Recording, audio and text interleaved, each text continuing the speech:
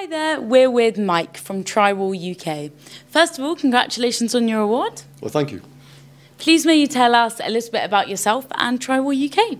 Yes, so I'm Mike Valentine. I've been with Trywall for 8 years, dealing mainly with projects. Trywall's a global business. We represent the UK side of it. We are an innovative, sustainable packaging business using multi-materials and reaching out to customers across many different diverse backgrounds. Amazing, thank you. And would you say there's any element of being involved within the business that you particularly enjoy or find satisfying?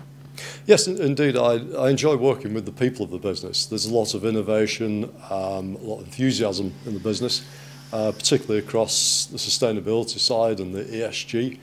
So yeah, I very much enjoy being a part of that growth and the way the business travels. Amazing, thank you.